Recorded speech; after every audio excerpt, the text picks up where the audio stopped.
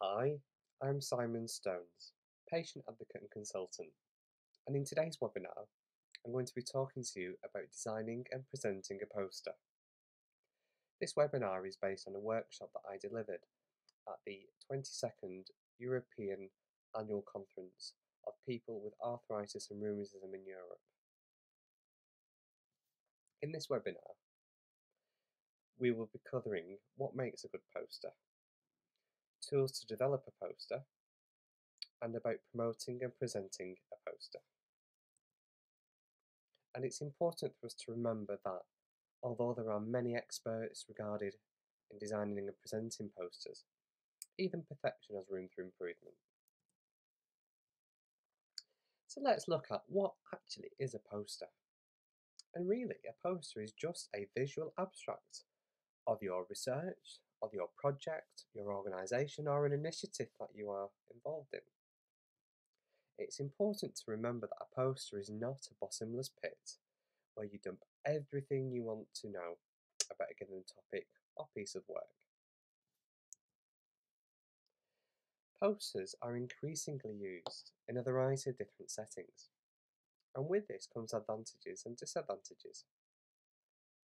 Some advantages of posters means that they enable a two-way dialogue about a particular topic. They are great for networking, and this is why you see so many different posters at conferences. Posters are also a visual communication, and historically were used for print purposes, but are increasingly being used within the digital world.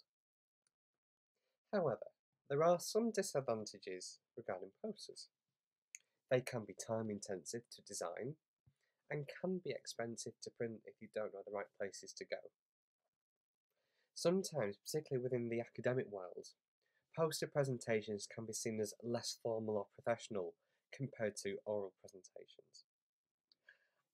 And they can be difficult to transport, but there are increasing numbers of options to enable that transportation of posters to be much more easier.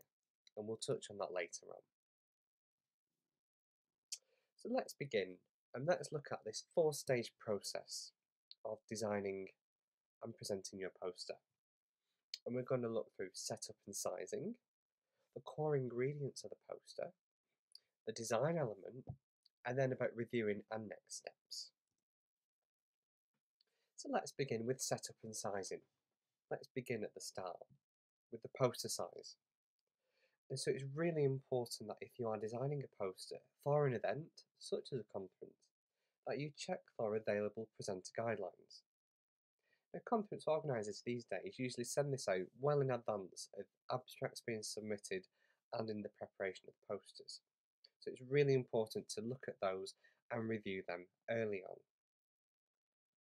Sometimes organisers will give you the poster hanging board size, and so it's important not to confuse this with the actual size of the poster. Now, typically, the average conference poster is A0 or A1. And sometimes the orientation can be in portrait or it can be in landscape. But it's so important to get this right before you get your poster printed. We don't want any mistakes on the day. It's also really useful to begin with an existing template. Now, this could be one that you get from a colleague, downloaded from the internet, or it could be one of your own templates that you create and then you can use time and time again. But in doing so, it's really important that you get the document size correct from the outset. So setting up posters in A4, normal paper size, can be an issue, as when we print on A0, the result will be that the document will look pixelated. It will be a poor resolution because we are stretching the poster from A4 to A0.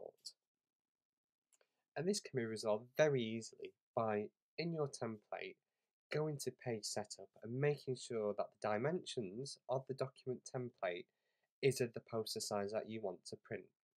So for example, if it's to be A0, then you would set the size to A0. Sometimes there are options for this, but more often than not, you will have to input in the actual measurements of A0 paper size, which is 841 by 1189 millimeters. The next step is the core ingredients, and we must begin by knowing your audience. Pitching your poster to the right audience is so important, whether that be people living with health conditions and their carers, academics, healthcare professionals, policymakers, or indeed multiple audiences. Each of those groups of stakeholders may require different messaging and different information.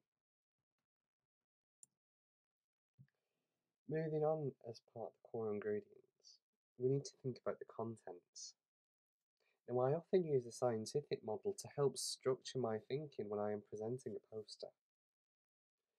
And so it's always key to start with a good, clear title. You then need to list your authors and indeed any affiliations. Now, that could be to an organisation, it could be an affiliation to a research group, or indeed a university. I then structure the flow of the poster using the scientific model, which has validity. Here I list the introduction, the aims and objectives, materials and methods, results, conclusions, and acknowledgements. Now, this may seem formal, but let's look at this a little deeper. The introduction. It's essentially the background, setting the scene. What's the issue that you are dealing with? What is that unmet need? Why do you need to do this piece of work? And that leads really nicely onto the aims and objectives. What you intended to do, what you set out to do and achieve. The materials and methods, you can think of this as listing how you did what you did, whether it was an event, a project, whatever it may be. You are setting out, so you're making it clear for your reader or your audience how you did what you did. The results then naturally follows. What did you find when you did your project? What were the messages that you identified from what you did? And that leads on really nicely to the conclusion. The key take-home messages from your poster. When people walk away from your poster, what do you want them to remember? And that is what should be in your conclusion. And the acknowledgement section often gets forgotten, but is really important. It's good to acknowledge the people who have helped to shape the project, who have taken part, advised, and so on. At this point now where we're beginning to formulate the contents of our poster, I often advise to storyboard. Now, this is a technique used commonly by different people to visualise the contents of the poster. Particularly during your early days of developing posters, it's good to start off with pen and paper. And this doesn't have to be anything complicated, though I have developed a template which you can download from my website. But you can really begin with just a normal A4 piece of paper. And you are using this as a rough visualization of what your poster will look like. Now, there's no need to go into great amounts of detail with this storyboard, but it's there to help you visualize dimensions, where you want to place things, where information may go, where some visuals may go. And it's your guide to put your ideas down on paper to help you then transform that into a digital poster for print or for publishing online. And this leads on nicely to thinking about the layout. Now, as you can see on this example, and this is a example storyboard from the conference workshop I recently facilitated, but layout is really, really important. People often get a little bit scared about white space on a poster, but we know that that white space is really important to help people digest the information that you are presenting. So let your poster breathe. Do not overload it. Less is more after all. I also found it useful to think of some invisible grids on my poster to help keep things aligned, to provide that clean and professional look. You also want to be guiding your reader through your poster, taking them on that journey from the issue, from the background, to the take-home messages. Now, people's natural tendency is to read from left to right and then top to bottom, and so that might be useful for you to think about when designing your poster. You could put your key take home messages at the top of the poster. It's up to you really, and there's no right or wrong way to do this, but it's worthwhile thinking about why you are developing your poster and for which audience, and that can help you to design your layout. And thinking about proportions and sizes. The proportions of each section of your poster will very much depend on why you are developing that poster and for the audience to which you're presenting it to. In general, though, the results and conclusions, those key take home messages, are the key sections of any poster, and so they may have more space within the poster. However, if you're developing a poster just to give information about a condition or a specific topic, then the background and the methods may be more appropriate. Always tailor your poster to your audience and to the event within which you are presenting your poster. Next, we want to think about the fonts, more of the design element of the poster. And so, it goes without saying that the largest possible fonts are the best ones to use. And as a rule of thumb, 0.30 is visible from about 1.8 metres away. So we want to be thinking about people stood in front of the poster so that they can be able to read the poster without having to come up too close. Now you may think that talking about fonts is irrelevant, but actually a good or bad font can really make or break a poster. So my key messages are for you to be consistent, use the same font, make people feel that they can relate to your poster. Often you can use two different fonts, two complementary fonts, and this may be one for the headers, the titles, and then one for the body of the text. But I'd suggest that you avoid using word art. You want your poster to look professional and to look clean. Now, there are two examples of fonts on the right, a good example at the top and a bad one at the bottom. And you can see that while that font at the bottom may be relevant for a certain publication, but for a poster, it's not the kind of font we want to be using. Now, thinking about colours. People are often afraid of using colour, but please do not be afraid of using a background colour for your poster, or for coloured text boxes behind text. Colour can help to attract people to your poster. After all, in a conference hall with thousands of posters, whose is going to stand out? This is the mindset that you need to be thinking in. But it's important to remember that if we do use colour, that the font colour must contrast highly with the background. And you may want to be considering people who may not be able to distinguish between colours, as well as those who have dyslexia. And so an example there is to avoid white backgrounds but to use a light background that isn't pure white. It's also important to think about subconscious messaging. Now, this may not apply to your situation, but if we think about the use of colours, certain colours can trigger emotional responses. For example, red often relates to blood and can induce anxiety, whereas the likes of blue and green often convey relaxation and trust. When we begin to think about visuals on the poster, it's really important to remember that visuals should enhance the message of the poster.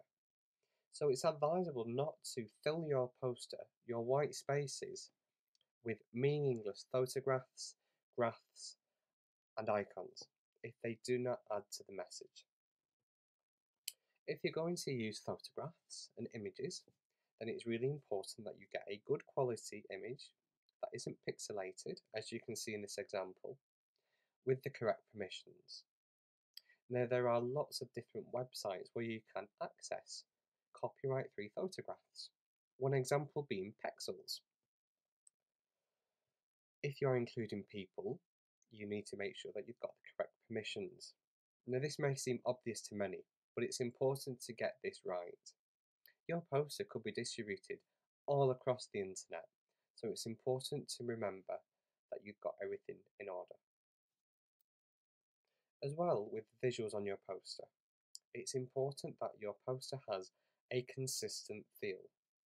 So, if you are using a particular colour scheme, stick to one or two complementary colours and use those consistently across your background, font colour, figure colours, and graphs. As we move forward and you've developed your poster draft, what should you do next?